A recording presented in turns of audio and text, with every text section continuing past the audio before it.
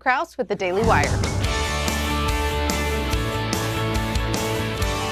Today we have Allie Stuckey, the Conservative Millennial and host of Allie on CRTV. Allie, it's great to have you join us. Thanks for having me. Thanks for making time for us today. We got a lot of things to talk about today, lots of breaking news these last couple of weeks. There's never been a dull moment, that's for sure. No, never. It makes our jobs fun and exciting, though. We don't have to talk about, paint drying or something. Exactly. So recent polling has shown that the majority of millennials, like you and I, unfortunately, view socialism in a positive light. Is there anything that conservatives can do to reverse this trend? I think some of it is generational, and honestly, the farther away that we get from the Great Depression and the World Wars, the less we know about what it's like to go without and the importance of deferred gratification and the value of a dollar and work ethic. We're just kind of far removed from the days when those things were absolutely necessary to survive, which is why we've been coddled so much by prosperity and success, which is a good thing, but it's of course a double-edged sword. So when you look at it in that historical sense, it's kind of a daunting task for conservatives and Republicans to try to combat. I mean, we have generations and generations that have kind of built up to this. However, I really think that the biggest thing these days that appeals to millennials about socialism is the perceived compassion and empathy that we're seeing. I mean, we saw the young lady, I always forget her last name, Ocasio-Cortez, I think is her last name, that just won in the 14th district in New York. And the way that she came across was not that she knows a lot about economics or not that she knows a ton about policy, but that she was very empathetic to people who were different than her, that she was going to fight on their behalf. Take care of them. And I think that's yes, exactly. And I think that's what Republicans can do a better job of communicating, because if we believe that conservatism is good for you, it's good for me, then we do believe it's good for everyone. We believe that it's good for, the mom with 3 kids who's on welfare. We believe that it's good for the homeless person. We believe that it's really the only vehicle to prosperity and success and liberty is this idea of self-governance and liberty and pulling yourself up by your bootstraps.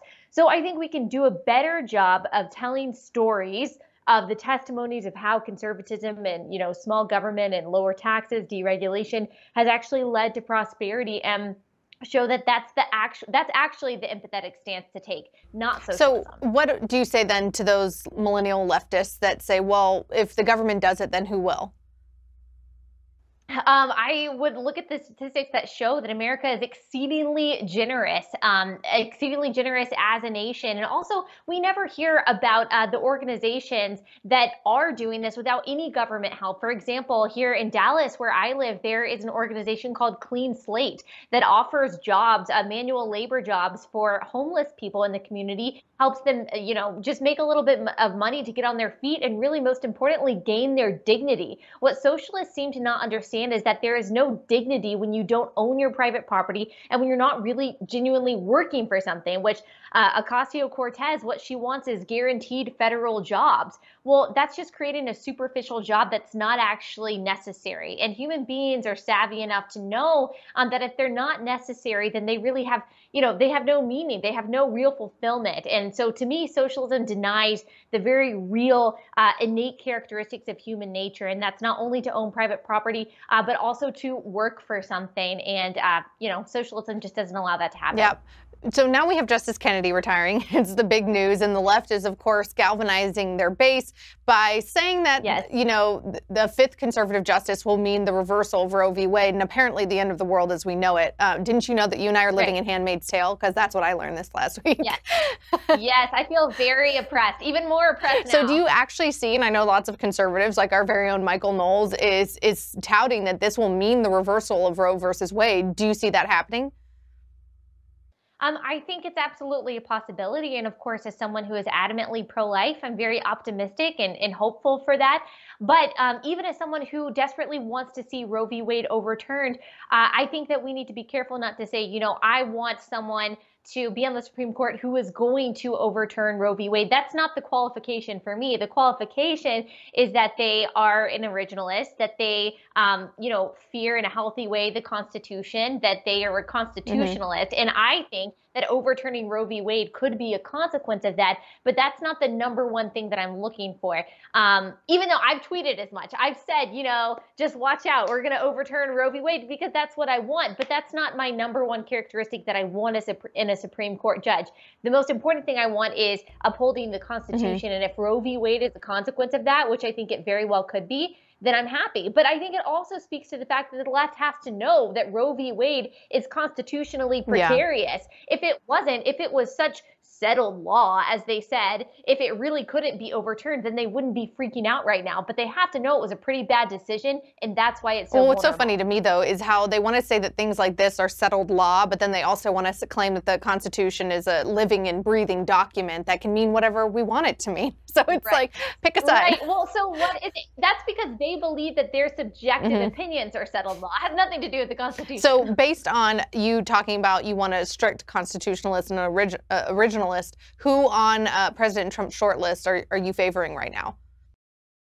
So I've heard Mike Lee, which I think is great. I'm not really sure that that's going to happen.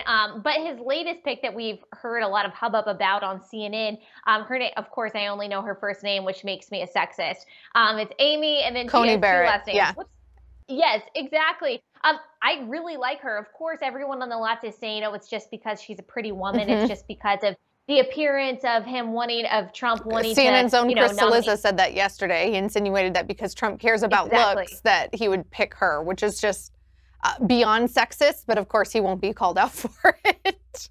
Of course, and she's extremely qualified. So she's not necessarily my favorite pick just because she's a woman. Although, yeah, I think it would be cool to have the first conservative female justice. Sure, that would be awesome if she is the most qualified. But from what I have read about her, she does seem very qualified. So I'm glad that she's at least in the running, and she would be there for a long time. Presumably. Absolutely, based on her age, presumably. And I mean, now she's also being hit by talking heads over at CNN and MSNBC for being "quote unquote" too Catholic. So I don't know what that means, except it sounds really bigoted and offensive. But anyway. Exactly. But if it was the other way around, if we were saying, oh, someone's too Muslim or someone's too atheist to be on the Supreme Court, then that would all hell would Absolutely. It would be headline news and on all the Sunday shows for sure. Speaking of these justices, though, many conservatives, this is just a fascinating case study to me because many conservatives despise Leader Mitch McConnell as a member of the swamp. And yet it seems like he's done a great job at, placing conservative justices throughout the judiciary, not just with Gorsuch at the Supreme Court. So is Mitch a reason for all of this winning, or is he a dangerous Beltway swamp creature? I think it's impossible to deny that he has played a large part in helping and aiding Trump's agenda. He just has. Now, is he an establishment Republican? Yes. I mean, I always think of Don Blankenship in his Cocaine Mitch ad and talking about how, Mitch McConnell aids China people and that he doesn't really put America first. I think that's just a bunch of rhetoric that people like to say because he is an established Republican in Washington. People just assume that he's a part of the swamp. But the fact of the matter is that he has helped Trump with his agenda. I think that we can trust him to put forth a conservative justice or an originalist justice. Okay. So looking ahead to the November midterms, do you sense that people will be voting for who they like more or who they hate less? Because this is, a problem that we came across in 2016. I think that's a good question. I think it'll probably be who people hate less. But I say that, but at the same time, people might be kind of over that. I don't know. It's kind of hard to say. What I do think is that we are underestimating conservatives, though, who are so frustrated with what they're seeing on the left, that they will actually get out and vote, that the resistance is actually doing more work for Republicans and conservatives than they actually are for the left. Of course, only time will tell with that. But as it seems right now, it looks like the blue wave is just a ripple that is crashing on the rocks of the resistance. So hopefully that works in our favor. That was a very well-scripted metaphor you just laid out there. Yes, very poignant, just for you. I appreciate that. You recently wrote how crazy it is that loving America is now apparently a political position. Can you explain to our audience what you mean by that? Yeah, I absolutely believe that. Now, when you hear about someone being patriotic or loving America, wanting to stand for the anthem, which we could get on to that whole tangent, and I won't, or defending the military, it's almost always a conservative or a conservative position. I'm not saying no Democrats love America. I'm not saying that no Democrats are patriotic, but it's just a matter of fact. I was on HLN the other day and I was on a panel with 2 Democrats, one more moderate, one super far left. Both of them said that they're not going to be celebrating 4th of July this year simply because they can't stand the state of our country, which I think the state of our country right now is looking pretty good, whether you like Donald Trump or not. But one of my colleagues on the panel said that it's because of all of the racism and all of the oppression and everything that we've done in this country from the very beginning against Black people. So I think that a lot of people on the left have this perspective that we are defined by our sins and defined by our imperfections, whereas I choose to believe, and most conservatives choose to believe,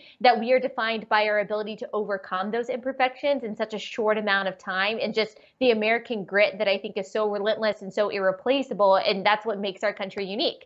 And of course, people on the left also can't answer the question, if our country is so awful, if we are ruled by this racist white supremacist patriarchy, why are you so eager to let everyone in? Why don't they stay in their awesome country of Guatemala? If our country is so bad, then why are you so eager to let everyone into our borders? They can't answer that question. So I definitely think it's become a political issue, unfortunately. Interesting. So you tweeted something the other day that I want to read to everyone. You said, my little girl just said to me, Mom, how is progress possible if our growth is stunted by perpetual tribalism and xenophobia? Wow, literally at a loss for words. She's a German Shepherd. I had no idea this was possible. That sounds like a real woke German Shepherd right there. Is this what she's... She is very woke. She is very woke. If you haven't noticed, the Stuckey household is a very woke house. I'm working on my cats. Okay. My cats seem to have this like scary libertarian bent about them. I'm trying to work that out. I'm trying to show them the beauty of socialism. But quite honestly, they're bigots. They don't want to hang out with me. They don't want to hang out with the dog. It just makes a lot of sense for libertarians. But my woke German Shepherd, he gets it. She gets it. I'm sorry. I was going to say, because she doesn't care about that. I was going to say, has she identified yet as your daughter? just. No, not quite. But thankfully, she understands the woes that we're facing in Trump's America. That's the most I could ask for right now. She's only 1.5. Speaking of woes, you just mentioned those lefties on the panel the other day when you were on TV who are not celebrating the 4th of July. But the 4th of July, my favorite holiday, is indeed tomorrow. Me too. And how are you going to be celebrating? My husband and I are going to go to a lake and a lake house with my family. And so we'll be celebrating with my brothers, my nephews, our dogs. I'm sure that we'll eat hot dogs or something like that and just enjoy a day celebrating and thanking God for our freedom, because it really is so rare that, we're even able to do things like disagree, that we're able to worship the way that we want to worship, and that we're able to take a day off work and just enjoy family without, any fear of really anything. It's really amazing, and I don't want to take it for granted. So that's what we'll be doing. Well, be sure to throw a beer and some country music listening into that too, and it sounds like the perfect day. I will. Thanks so much for being here with us, Allie. Thanks, Elisha. And thank you everyone for tuning in. I hope you all have a great Independence Day.